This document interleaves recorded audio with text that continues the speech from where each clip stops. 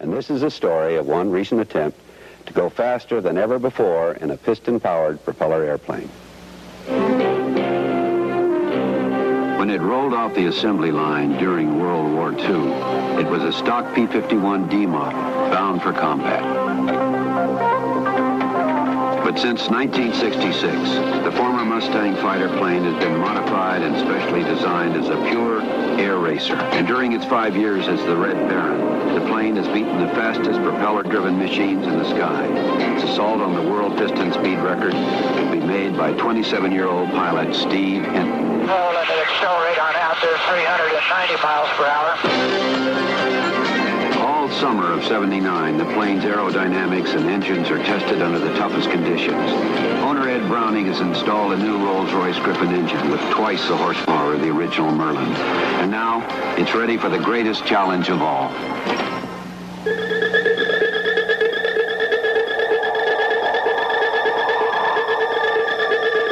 The scene is 30 miles from Tonopah, Nevada. The dry, flat, desolate area known as Mud Lake, site of the Red Baron's attempt to capture first place in the record book.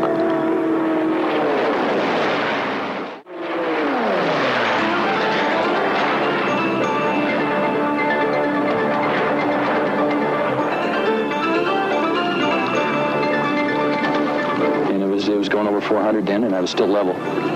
Just getting ready to line up to where I was going to start downhill, and just started shaking. And then I said it was smoking. I decided that the airport was the best place. Another engine. Ed Browning has experienced broken engines before, but this time a gaping hole in the block was caused by a loose counterweight. It means that a totally new engine will have to be installed by the Red Baron crew overnight. Another race against time. To replace the engine in time, the Red Baron crew works as if with a single brain. Even Steve Hinton joins in as the first counter-rotating propeller is removed. In their 20s, the young team members are virtually grown up with warbirds such as the Red Baron. Directing the operation is crew chief Randy Scoville. Also on hand is Bruce Boland, who helped design the plane, and systems designer Pete Law, cleaning the carburetor and checking for more leaks. The entire team is bolstered by the memory of their consistent racing wins in Reno, Florida, and Mojave, California. A few months before in Mojave with the new cowling, the Red Baron faced tough competition from the likes of this standard P-51D model. Another threat was this British Hawker Sea Fury. Also on hand was the Baron's arch-rival John Crocker in his own highly modified P-51. It's Lloyd Hamilton. It's Charlie Beck.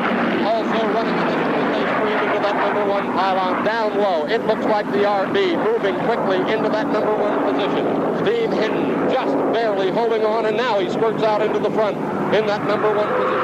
There's the Red Baron at first.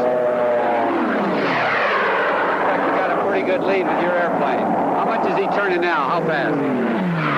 Oh, he's probably doing about 400, roughly 400. I think he's got the power a little more on this afternoon. On the straightaway, we'd be doing probably about 460, 470. 460, 470. You'd still have a little reserve, right? Oh, yeah, 1,000 horsepower. With that victory, Steve's thoughts flew ahead to the world speed record attempt at Mud Lake. But the situation here now is one of steady, unbroken labor in the midst of crisis. Ed, looking on. Steve, wondering if his long-awaited attempt will have to be canceled. Randy, supervising the complex replacement. With the moon high over the dry lake bed, the crew begins to roll out the Red Baron to see the result of its teamwork.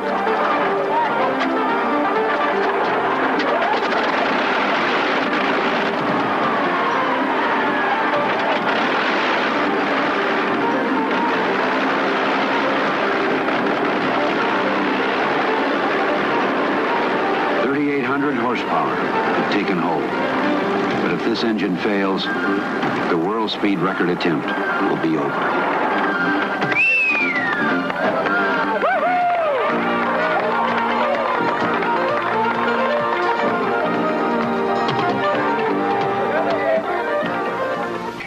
It's the final run of his first attempt to surpass Darrell's 482. This thing is running beautiful, nice and slow. Let's go.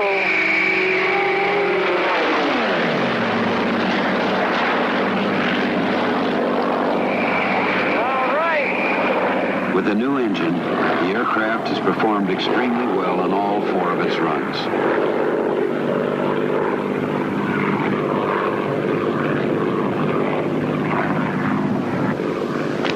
488. 0.947. Unofficially, the results are indeed a new world record.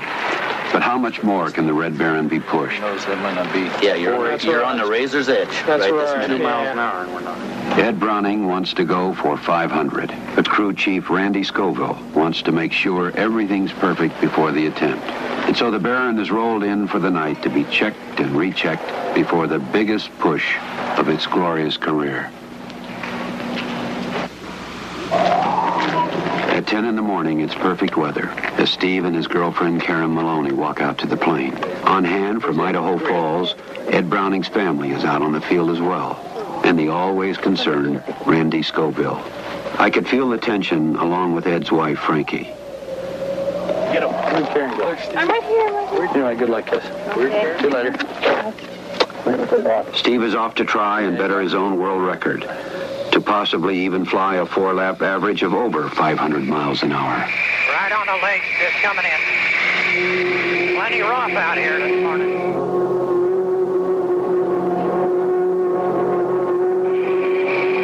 Let's go, baby, go!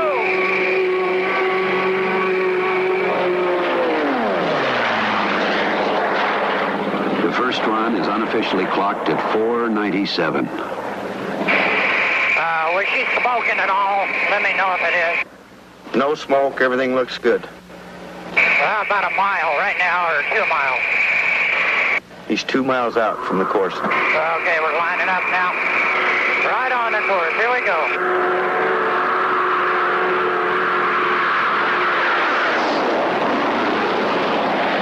At the same power setting, the next unofficial speed is a whopping 504 miles per hour. Okay, the Barons looks good from here.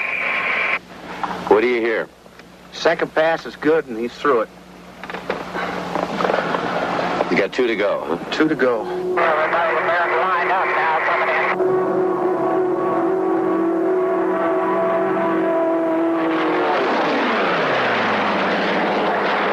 in. Using more power, an astounding unofficial third run of 508 miles an hour. Picture this, everything's pumping good. Rougher than a... Says it's rougher than blazes. Is that what he said, Blazes? Yeah, sure is. Okay, the Barons about 5 miles out now. He's got enough gas for how many? 4, and that's it. 4, and that's it. And now, for the final run, Steve pushes it to a power setting the Red Baron has never before used.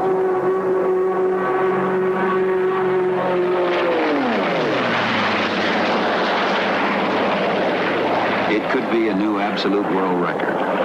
But what counts is the average time. Back now, airport, Steve. Yes, sir. Beautiful, Steve. I think that's him over there.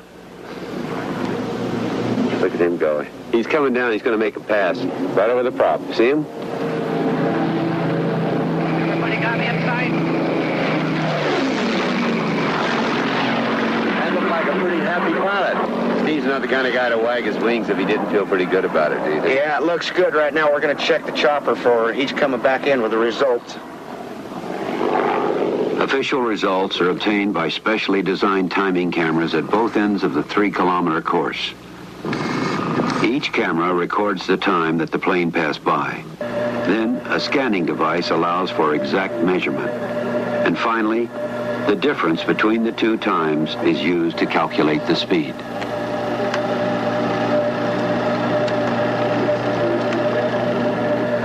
And for everyone in the room, the suspense is summed up by the expression on Karen's face.